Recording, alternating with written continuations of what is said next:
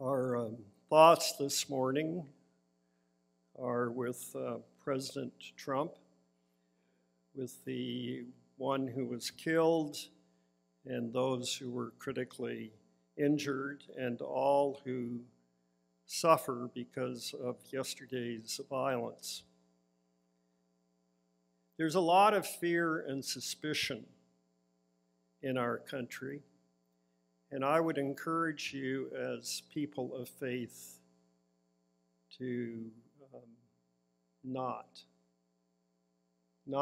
join in the fear and suspicion. May we find our way to peace, and may we find our way to a future that all can trust. It's good to have Wayne and Luella with us. It's always a happy Sunday in the year when we get to see you.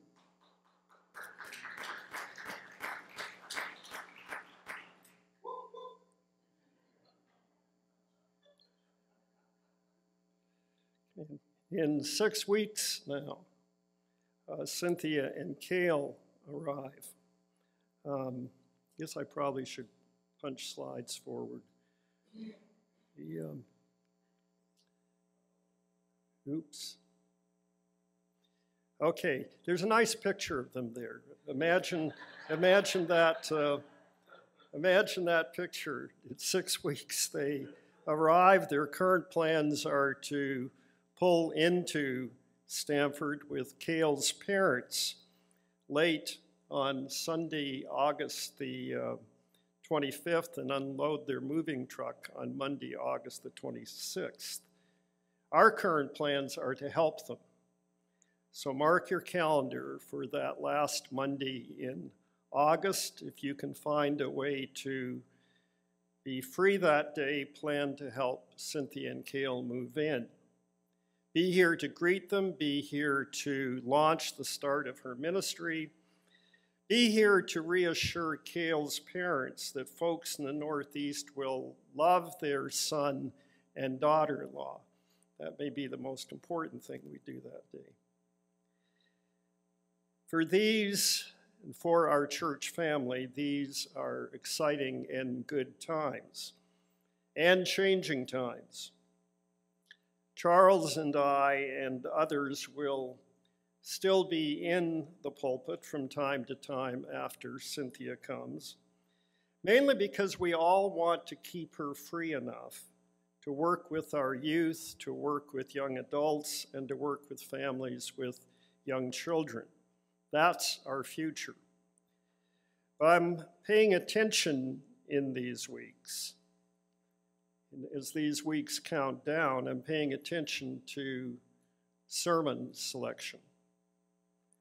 What do I most want to say?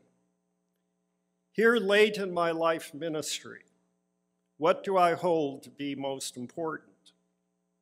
And in a sense, that's what I've been doing with this whole series on the way of the emptied Christ, who being in very nature God, did not consider equality with God something to be clung to, but made himself nothing, taking the very nature of a servant, a slave, and humbled himself, and became obedient to death, even death on a cross. That too is our future. It's the only way that works. It's the only way that ever works. And I so appreciate how many colleagues have joined me in this theme. Charles, Morgan, and Kayla, Karen and Laconia, and John, Tanya Hunt from Hope for Haiti's Children, and last week, Scott. But the text this morning is especially important to me. It's Luke chapter 4, verses 14 to 21. It tells of Jesus returning to his hometown of Nazareth and explaining himself to his fellow townspeople in the synagogue. And his explanation is, we will see, a great window into the way of the emptied Christ. Now, to really understand what is happening in our text, it might be helpful to imagine Jesus in the years that brought him to this moment growing up in Nazareth. Yes, it was a village, but Nazareth we may forget, was a pretty exciting place for a Jewish boy to grow up.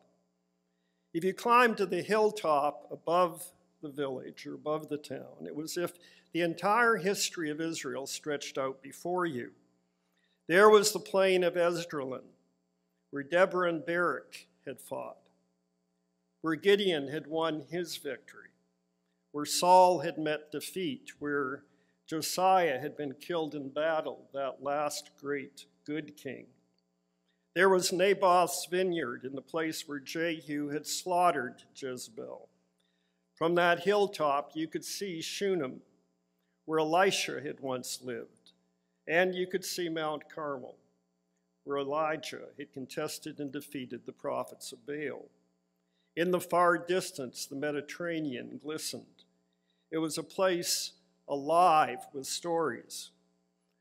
And we can imagine Jesus growing up there, and at evening, hearing the stories, and hearing the stories of his own birth, and seeing the far-off gaze in his mother's eyes, and wondering what all this meant and where he fit in it all. Imagine him beginning to see the pain, the platoon of Roman soldiers tramping through the village, the lines of crosses that he would hear about along the roadsides. Imagine him going up to Jerusalem when he was 12, eyes wide open to the glories of the temple, beginning to realize that somehow his destiny was tied up in this place. Imagine him beginning to sense his own power, the gift he had, and all the time wondering what he would be when he grew up. How would he define his mission, his life task? What would he take on as his story? Imagine him standing one day for the last time in the doorway of the carpenter's shop, remembering Joseph and all the great times and the hard work, running his hands one last time over the well-worn tools, tracing his foot through the sawdust for the last time, realizing that he was now leaving behind everything familiar and comfortable to do what? How did he understand his life story, his calling, his mission, his life task? And one day in our text in Luke chapter 4, he returns to his hometown synagogue and turns to a passage in the prophet Isaiah and defines his mission.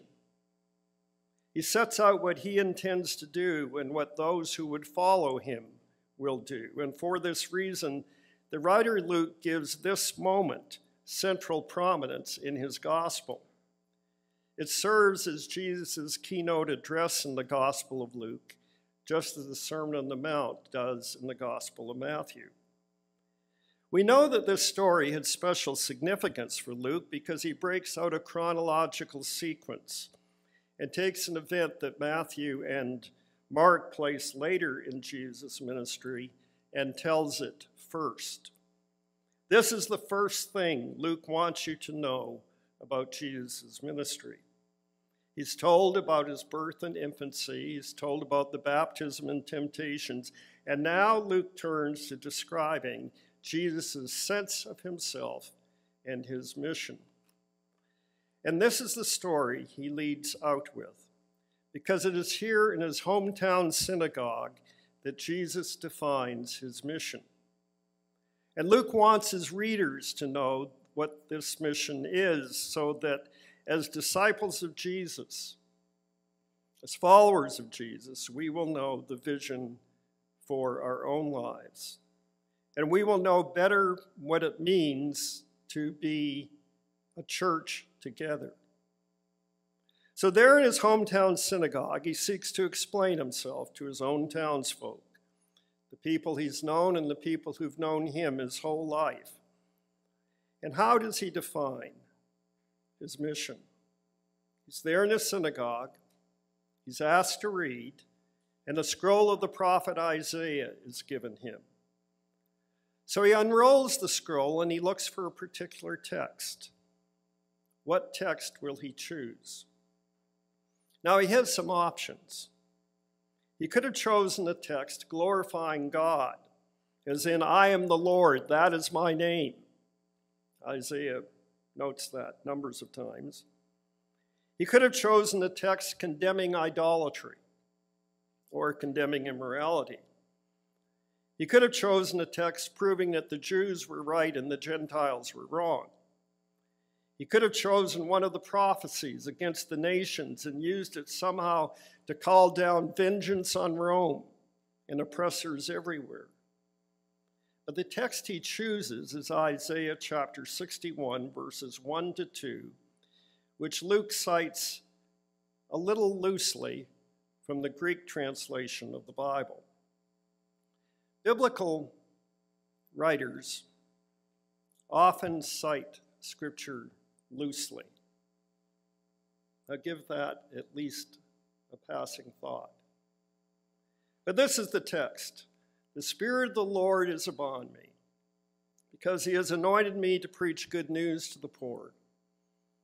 He has sent me to bind up the brokenhearted. He has sent me to proclaim freedom for the captives and recovery of sight for the blind, to release the oppressed, to proclaim the year of the Lord's favor. In other words, he inaugurates whole new possibilities, and to all who struggle to trust the future, the poor, the brokenhearted, the captives, the blind, and the oppressed, he says, you can. You can trust the future. God will save. God will heal. God will liberate you. And that is his mission.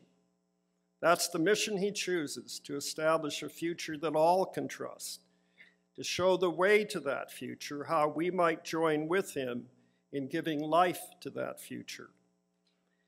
And he alludes to the year of Jubilee, described in Leviticus, the 25th chapter, the year of the Lord's favor. The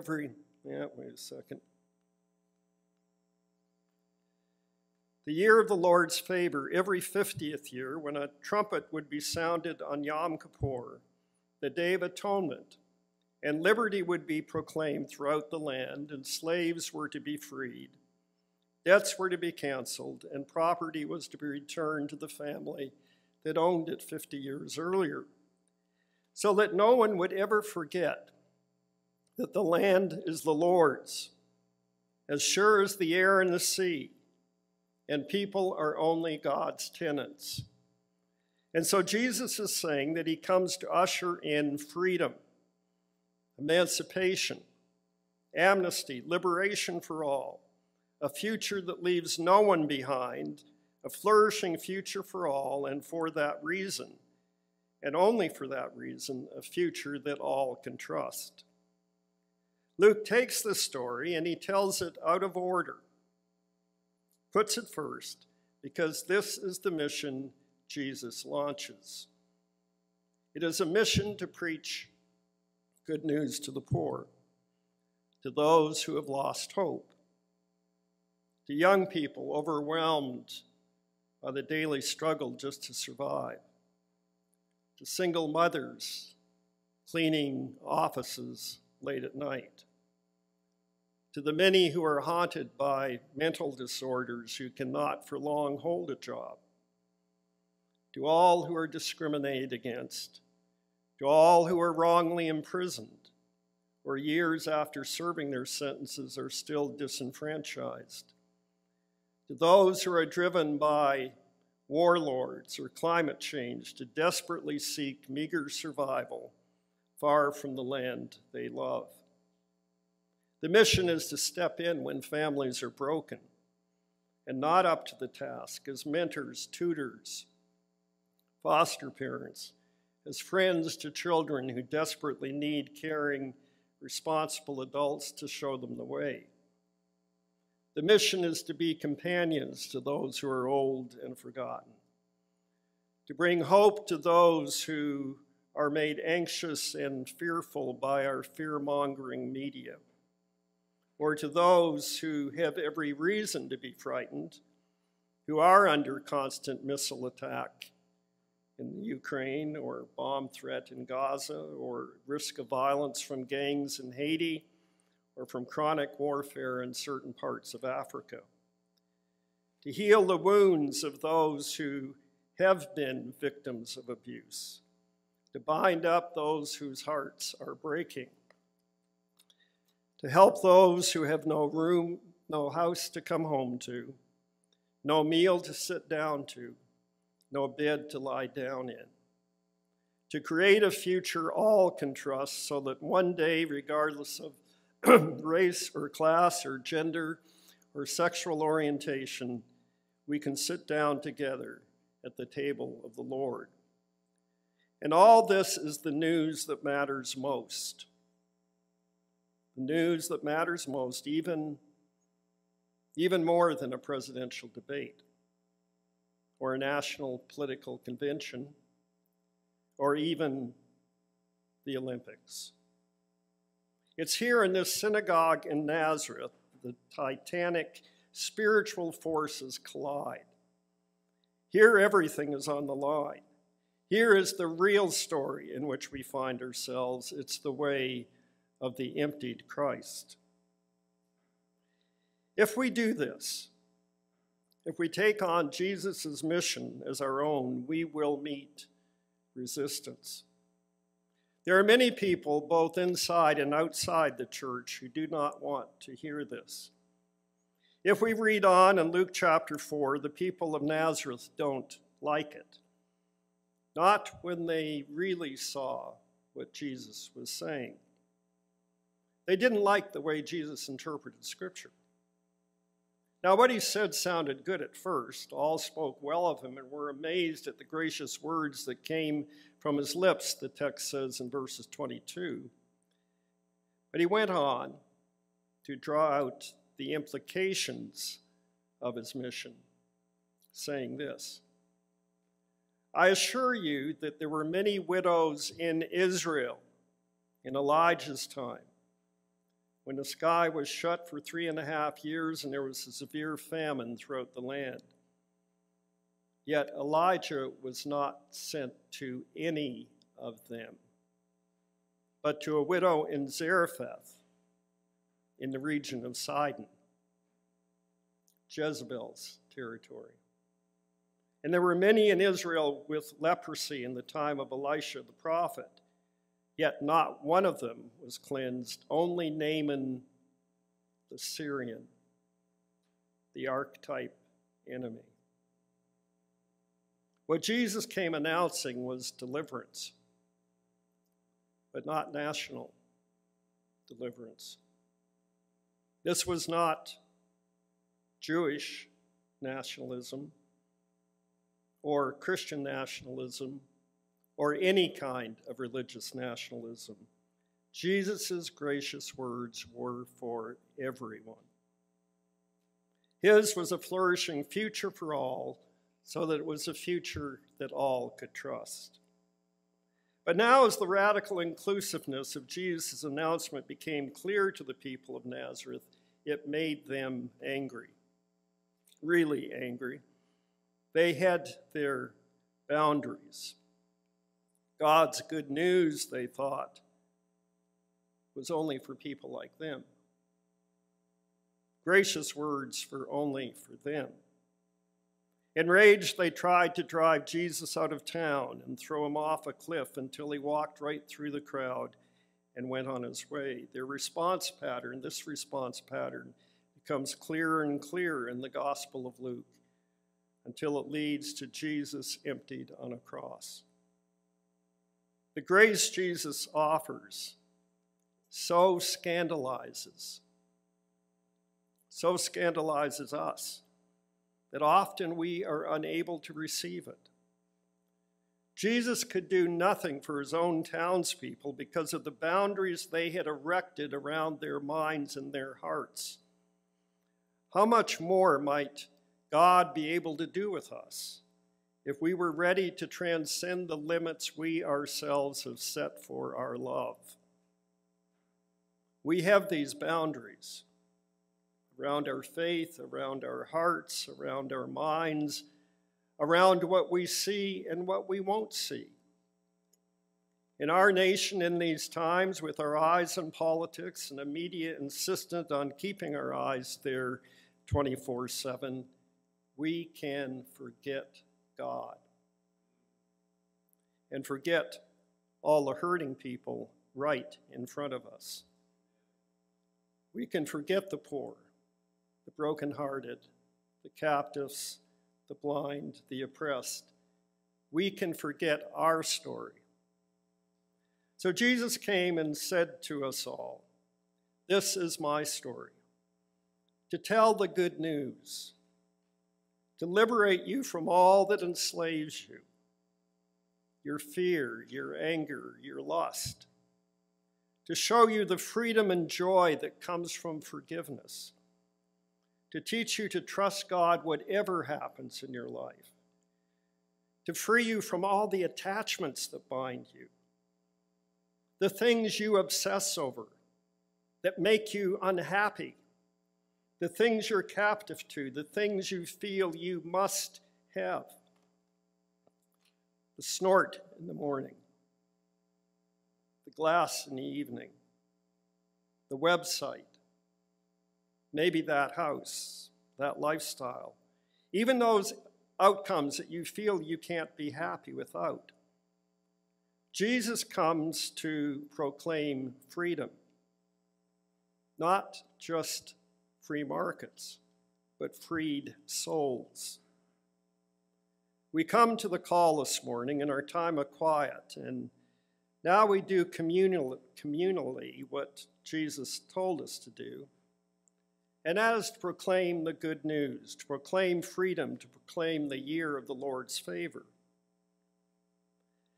I hope you can see from our morning's text and the very central part that Luke gives it, dead center, the keynote to all that follows, that Jesus cares about the load you carry. Whoever you are, Jesus cares about the load you carry. Do you feel weighed down by life, oppressed, captive even? There are so many ways to be captive. From whatever ways you're bound up, tied up, Jesus and those who would follow him come to release you from the things you can't say no to, but you know you must. The things you take greater and greater risks to get back to. The things you feel you have to have. Are you weary, feeling small? When tears are in your eyes, Jesus comes to you. He's on your side. Now you can trust your future. It all comes down to this, to trusting God and trusting the life that God gives you. And you can. You can trust God. And you can trust the life that God gives you. And this makes all the difference. From despair, it restores hope. From addiction, it restores sobriety. From isolation, it restores community. From anxiety, it restores trust. You can trust the future. God will save. God will heal. God will liberate you. Just learn to trust God. Just learn what that means and do it.